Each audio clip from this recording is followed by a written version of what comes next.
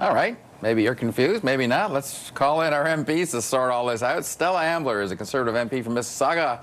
Nathan Cullen is the NDP's finance critic. Adam Bond is a Liberal MP from Toronto. Welcome to you all. Great to be here. I will go to you first, Nathan. Is the NDP, the official opposition, worried that you're on the wrong side of public opinion on this, siding with concern over personal privacy over what some people think are steps needed to prevent terrorism from coming on our shores? Even well, certainly we believe a couple of things. One is that acts of terror and the protection of Canadians is of paramount importance to any government, whatever their political persuasion. This is a role of government. It's an important role. Yet we've seen in the past mistakes have been made if the legislation comes in, it's overreaching, that rights that Canadians enjoy and need protected are not often protected if the government gets swept up in their own idea of what is necessary and don't listen to the groups that are also important, like, say, the Supreme Court of Canada or civil rights groups that have fought for years to protect Canadians' privacy and those basic things. So we looked at this bill very carefully, and we're concerned with the lack of public oversight, there's no parliamentary oversight whatsoever, and that we've seen in reports in the past, then we're looking at our spy agencies, that the oversight that is there right now, the protection to make sure that the powers that are given, and they're extraordinary powers, I think we'll all admit, the ability to go into somebody's private life completely, affect them, is something that you need to balance with the responsibility that somebody's watching and has the public's interest at heart. We have a justice minister right now, as we saw today, who can't even define what an act of terror may or may not be. That if he said, look it up. Oh, he yelled, look it up at the press. How neo-Nazis in Halifax planning to shoot a bunch of people in a mall, by his definition, isn't culturally based. Well, what the hell does that mean? When does the Justice Minister suddenly put culture in as a leading definition of what terror is and isn't, which isn't, by the way, in the criminal code? He's the country's highest solicitor. He should actually know what's involved. Weird, is it a little odd? Yeah, because I looked it up. It took me 2 minutes. It's the unofficial or unauthorized use of violence and intimidation in the pursuit of political aims. That could apply to an awful lot of stuff. It could apply to the shopping mall incident in Halifax. It could apply to what was done at the legislature, planned out of the legislature. Right, and I just came from the House of Commons, and I'll be going back and spending some more time there tomorrow, and we'll be debating this bill, C-51, and I'm looking forward to the debate. I was able to listen to the Public Safety Minister's speech and one other, and I expect to hear a lot more. So the debate is starting. Today, the issue, as you know, was completely unfounded concerns about the difference between peaceful protest and terrorism.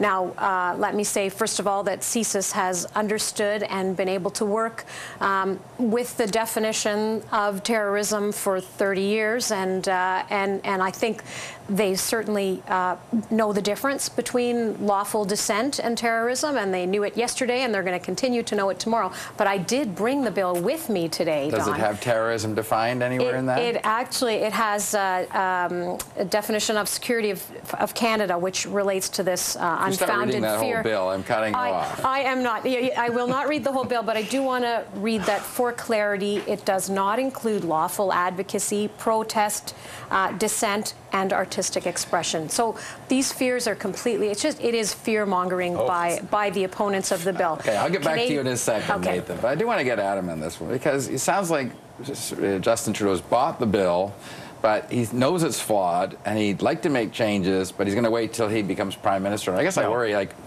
what if he never becomes Prime Minister? No, this thing goes through as it is. That's not the party position. The party position is very clear. Existing laws have not prevented threats coming to this country or originating inside this country, and so the existing laws must be renewed and, where possible, strengthened. And so we support the review and the bringing of this to committee, and we hope, and we really hope, that learned Canadians, that a wide range of experience be brought to bear on that, and that those vagaries that I think are worrisome get defined, further defined. And I think that's something we should all be working towards, because good law is what parliamentarians should produce. We also have been calling for weeks, for months, for stronger civilian oversight of our security agencies, and we will work towards that as well, because fundamental, and I know this from being a city councillor and serving on police service boards, civilian oversight, parliamentary oversight is fundamental to a functioning civil rights system and a parliamentary system and a policing system, and that has to be strengthened, and we will work towards that. But the part of the bill that's missing, and President Obama spoke to it and is holding a conference with a cross-section of participants, which we think is necessary in the parliamentary committee process, which is about the prevention issue. It's good to see that Conservatives aren't ridiculing people for talking about the roots of terrorism anymore. We have got to figure out what triggers radicalization, because it's not just followers of Islam that are being triggered, it's also people converting to Islam and then converting to a radical form of Islam. We have got to get in on that and start building stronger communities, and we need to see the government move on. You're itching to get in here, dude. I'm itching. Two challenges. One is from the government. We asked for a commitment several times today that they weren't going to ram this bill through. If you want to respect Parliament, then show respect and actually have a debate, because this government has closed down debate in the House of Commons, as you know, more than any government in Canadian history. That's a problem. It's their tendency. We didn't get assurances from the minister today that we'd actually talk about this thing and bring the experts that Adam's talking about. They're talking about it right now. Yeah, but you heard my point. You want support closure. You want support closure on this, will you? You want support closure on this, if we're changing something so fundamental as the way we deal with security and Canadians' rights in this country, you think that you'd have a government at least willing to come forward and commit to the idea they're not going to close debate off on something like this. But we haven't had it yet. Hope springs eternal. Yeah, I was going to say, the challenge I have and I have great respect for what Adam said, is that the support the Liberals gave to this was, first of all, before they saw the bill, they said they would support the bill. Second, that now that the bill is in, they're saying, well, we hope for these changes, and we all hope for greater public oversight, but that if they don't get the changes, they're still going to support the bill. So it is. Your question was, will the Liberals change it once only, and if Justin Trudeau becomes Prime Minister? That's because there are some good decisions in this bill. For example, getting the different security systems to talk to each other would prevent things like the Arar case emerging. So there is some good policy here that we have got to get to work on. But allow me this. If public oversight and protecting the public rights that we're so concerned about is in fact maybe a poison pill in this bill, which we have deep concerns over. Who gets targeted? Is it the protesters standing up against an industrial project they don't want to see is against the economic interests of the country? I am not so cynical that I can't trust the courts. Well, the courts are fine, but we have to trust parliamentarians. That's why we got elected, is to make these decisions and make the sometimes difficult decisions. Stella, is your sense that the government will allow amendments to this, or is it perfect upon arrival? Well, we just started the debate. I really don't know how it's going to go, where it's going to go, but it will go to committee, and I have every faith in that committee that they'll do a good job of studying the bill, as they do for other bills. I mean, I think, and I would agree with as well. I appreciate the Liberals' support of the bill, and well, I mean, it would pass regardless, but we're happy to have it. I would have also liked it if they had supported the Combating Terrorism Act. They would. It would have been nice if the Liberals supported stripping Canadian citizenship from convicted Canadian terrorists. Those things would be nice too. But you know, having said that, I think.